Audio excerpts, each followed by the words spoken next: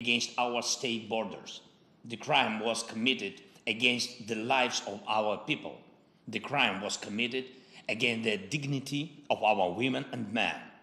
The crime was committed against the values that make you and me a community of the United Nations. In the international community, President Putin has caused alarm with his suggestion that he's ready to use nuclear weapons to protect Russian territory.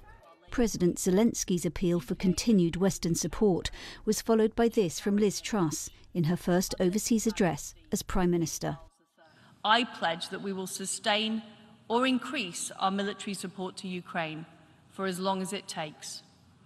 New UK weapons are